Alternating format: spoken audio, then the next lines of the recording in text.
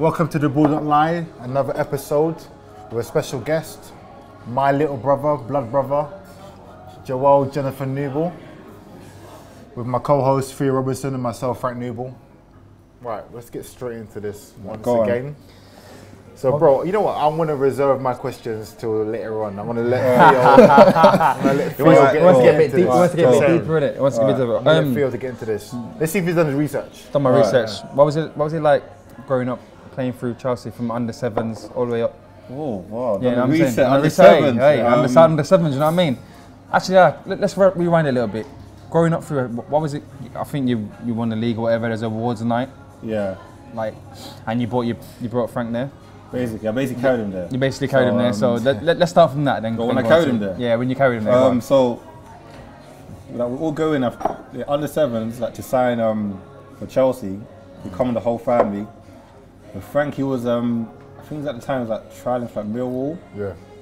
So then at this time, this is before like Abramovich come to Chelsea. So they're not like big spenders. Like they're still in the Prem, but they ain't got crazy money. Yeah. So we're all signing papers. And then Frank's there with my mum and dad, and someone come up to him, I forgot his name, the old Damien Matthews. That's it. Yeah. Then starts talking to him like, oh, do you play football? Where you at now? And obviously that when Chelsea come calling, you're gonna leave. So basically, his whole career started because of me. Because of you, basically. I carried this so you've made him. I've made him. You've made him like what he is. You've made him. So I like that's that. how I got to Chelsea. I like that one. At Chelsea, I think when you get older and you look back at how the experience is crazy, man. Some of the things that you're learning at such a young age, like under 10s, 11s, doing in and out the cones, like left foot, right foot. Players now like struggle doing that with a weaker foot, but we're doing that at 9, 10. We're doing that at 9, 10, 11. Sorry, something in my eye. And that's just normal. Like you're just thinking, oh, like another day in and out the cones. You see, all right, cool. I've kept quiet for it. I've kept quiet for the last 3 minutes here, right? There's youth team football, there's academy football, right? I dominated academy football. I dominated. If there's Ballon d'Or, I could have been up for Ballon d'Or. Yeah? About 6 or 7 years in a row. I like that. I could have been, but I didn't. All right. Do you know what I mean? He could tell you. Do you know what I mean? They talked about me. Are we talking about Jonathan? Hey, I was doing well though. He's doing well, but I'm saying when they talked about older ages, they talked about me. They talked about me. I played 2 years up, 1 year up, whatever you want to call it. Reserve football under 15. I played it, done it all. But it's not about me today, is it? It's about JOEL. So the real Nouble, the real one. That created your career, basically. Yeah? Right. So obviously coming through the ranks at Chelsea, when the time did come to an end. Yep. What was that like, and where did you go? What was your next step? Do you know what I mean? What age were you? Like, just so younger viewers that are at that age where you were at that age. Yeah. How it felt and what you had to do. So I was under 14 when I got let go. So I was there 7, 8 years.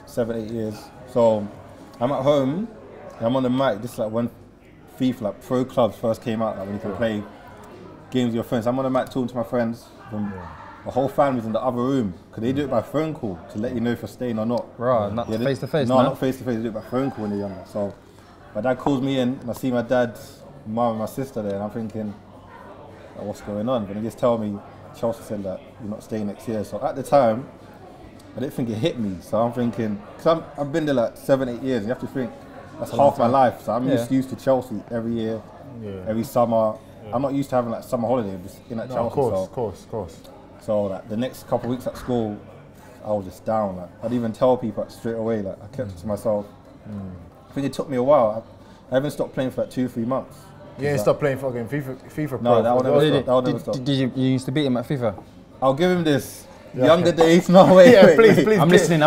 Give it. I give him whoopings weekly. No, but look, that's now. Don't get me wrong. I give him whoopings Saturday night. Salford. Let me give him his praise. Younger days, dead. No, he was slapping me. Yeah. Taunting like, I'm the king of South. Yeah, all of that. But when we got a bit older, King of the North, innit? We got a bit older. Like I beat him like here and there, and he starts panicking. Like he starts sweating. He's thinking, oh. But now that he knows doesn't call me for FIFA games. Yeah? Or Even NBA as well, he doesn't call me NBA anymore. as well. John. Before NBA? you know what his line is? I've got kids like, Hey, you know what he's saying? I gotta put it down. Like, she's not even at home. I gotta put it down. Like, Listen. Glitching. I didn't say the same thing to you, nah. Glitching. Don't say Like, glitching. Like, restart the game. Listen. 2-3-0, 30 minutes. It's like, oh, you know what? I don't even play this anymore. Like, them lads. I actually don't play it. No, there we go. He knows my PS don't work. Yeah, only from last week. So the non-league experience is very different to anything you've ever done in your life. Yeah. I know you were at Dagenham. Yep. You got Young Player of the Year. Yep. Made your debut. Obviously got injured. Against Cheltenham as well. He's in Cheltenham, yeah? Yeah. Was it Cheltenham? Yeah. Right, so yeah. Last 15. Yeah, got injured against Cheltenham. No, I didn't get injured. Oh, sorry, made your debut against Cheltenham, yeah. sorry. Yeah. And then got injured later on. Yep. But then obviously playing in non-league, and me and Theo come to watch the game that you've played in, and obviously done very well. Tearing up the right back at the time who's played the Premier League for Fulham back in the day called Osuwumi or something like that. Osumi, something like that. Ripped him to pieces, but obviously I know you're a good player. Yeah. Great feet and whatnot. But for yourself, tell us the experience that you got to deal with day to day in non-league that most people won't know. Because I know Theo's played non-league, I haven't played non-league, so the stuff he's told me about, obviously I think that, okay, that's obviously very different. Yeah. Obviously for you, you might be like, it's this, it's that, it's that. Promotion, you know what I mean? Probably say midweek games. Yeah. When it's far, like when I went Truro away, that's 7 hours. On a minibus or a coach? On a coach, 7 hours. Yeah. And then you got to come back 7 hours. It's not Wow. overnight stay like you're not playing FIFA. Yeah. Just 7 hours, play the game. Yeah. 7 Straight hours back. Straight back, yeah. But after that, some people still got to go work in the morning, like not pulling no sickie. Yeah, As soon as you get back home. way. You work, yeah. Probably one of the worst. When it's cold, training in the evenings. Yeah. It's like you not training in the morning. Yeah. When he gets, where I play now is like on the corner, so we're literally by the sea. So when it's cold, It's cold. really cold. Yeah. When it rains, so like, probably say them two, like midweek games, when it's cold, training sessions are probably like the top two, like worst in non-league. Like they also say like physical side and all of that. Probably get used to it. From like when I was 17 to obviously now, two different players. So Parking ticket. Hey. Fucking hell. I Probably get used to remember it, my but, first DRA. But yeah, like I'll say I've adjusted well to it. Obviously, you don't want to stay there forever. So. Yeah. But No, I've seen you play. I think you should be higher anyway. That's I've said this to Frank all the time, but I'll say obviously through your injury time, like going through that mindset. What was that like? Like obviously you made your debut, then you got injured. Like, what was your headspace at that time? Because obviously you just broke through. Well, let's just be honest. Like the injury, Dagenham didn't really treat you the best they could have treated you. Yeah, no. Obviously, let's just be honest. No, 100%. Because how I was feeling at the time, you never think no player really feels they're gonna get injured. Like you're out for like a long period of time. Because up to that point, I was playing like Saturday, Tuesday, because I was on loan, going back to Dagenham on loan. So I was just used to playing games, 90 minutes. Yeah. When I got injured, I didn't feel that it was like how bad it was. Because I was playing a cup game on loan at Grays, like semi-final, scored 2, carried the team on my back, but that's another thing. Scored 2. And you're Bradley. That's another one. Can't wait to get Daki on the show. Honestly, Bradley, my guy. So yeah, scored 2, and that was on a Wednesday. So if you're injured, you've got to come in the next day. Like because I was on loan, like Friday's my day off. But because I was injured, like I didn't want to come in. I was tired, so I just left it. I was so stiff on Thursday. Coming Friday, training like with Dagenham, and he's walking through set plays. So I'm feeling my knee's still hurting, but I'm like I can just blank to the end of the training, then go to see the physio. Because if you don't tell me you're injured, like you get fined. I wasn't on a lot of money at Dagenham, so every penny counts. We finished training, but the first team players go in, but everyone else, like he's not really in the squad, not playing. That's 5v5. So I'm thinking, I can't even really move. When the ball's in the air, it's a bit like Frank every day. The ball's in the air. There's a nibble. Go on, let him finish story. No, don't nibble. Let him finish story. Why are you nibbling? It's your brother's story, not you. The real Nouble that bossed you. You know what I'm saying? So the ball's in the air. I go up for the header.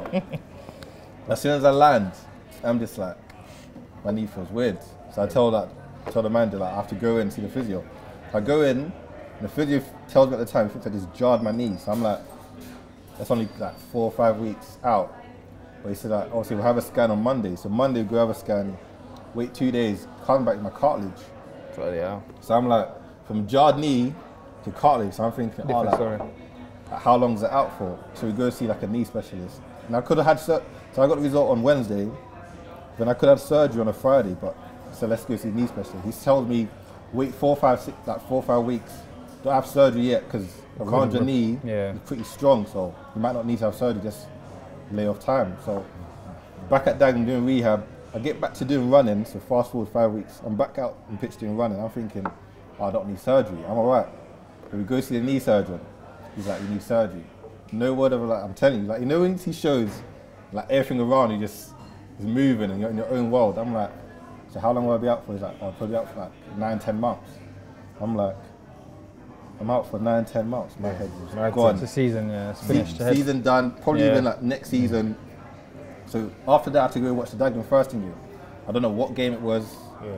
I'm in the stand watching the game, but I'm not watching the game. I'm just sitting there thinking, of course. Thinking I'm going to be out for 10 months.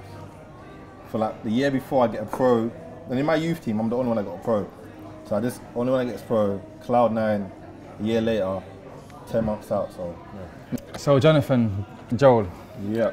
Who's the best and worst manager that you've had, like, through your career? Best manager, Mark Stimpson. He's at Hornchurch right now, because he was the first manager that just gave me freedom. So when I went to play with him, because obviously I'm 6'4", 5", like. Who's bigger than your brother?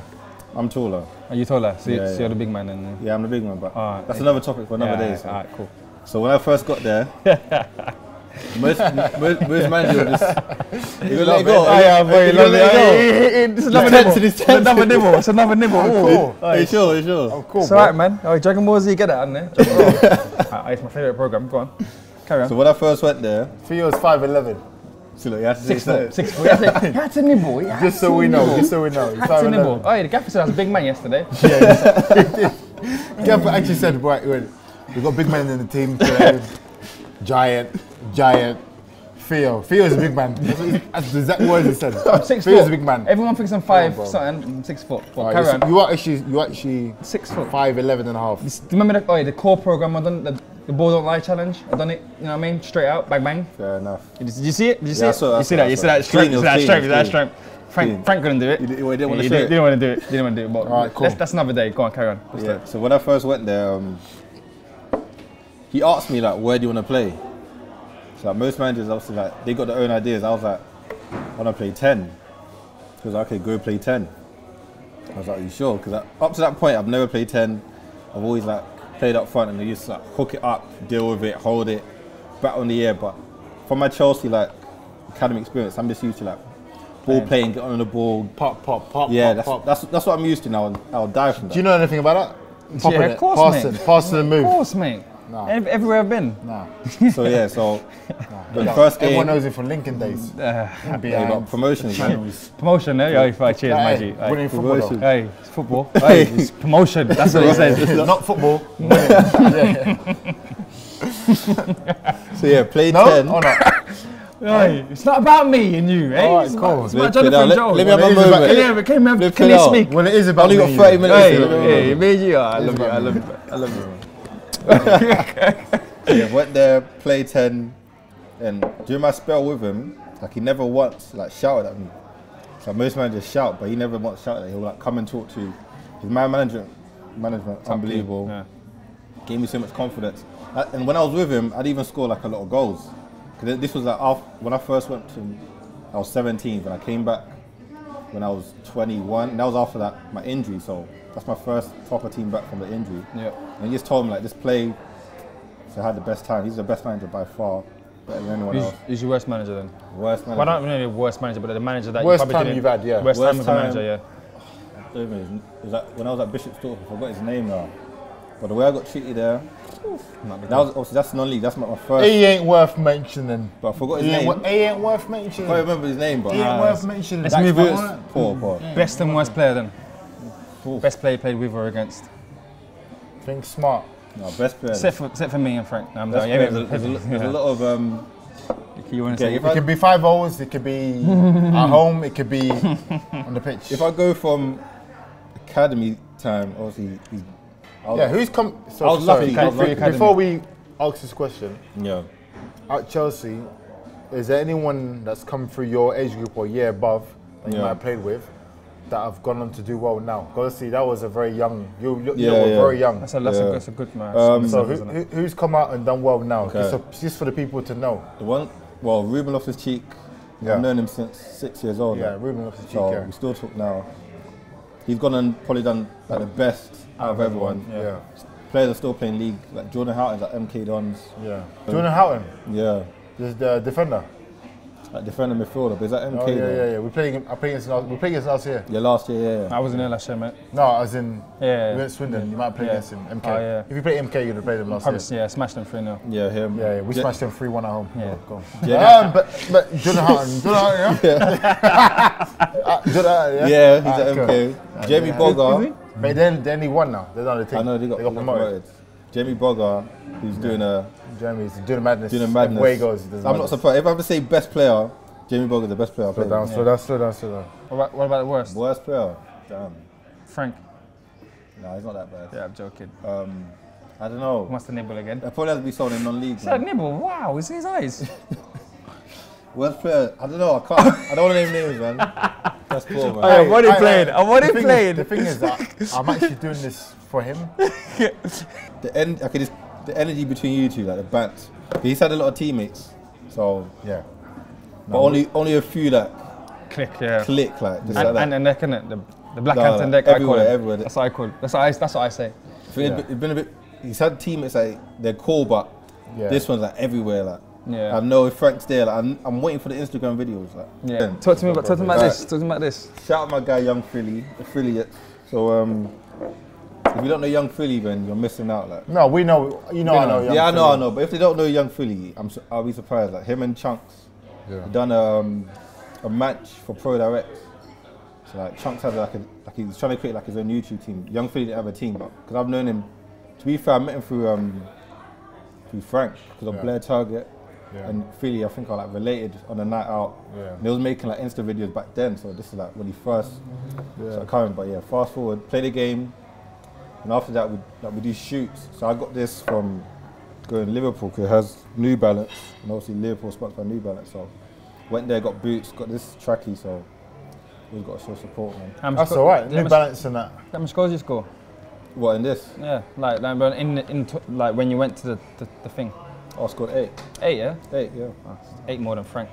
You can't keep saying that. It's not your moment. But everything. Why are you nibbling? What's that? Relax, man. I'm already playing. No, but you got better, man. You got better lemons than that, bro. You know what I mean? It can't be better than Frank.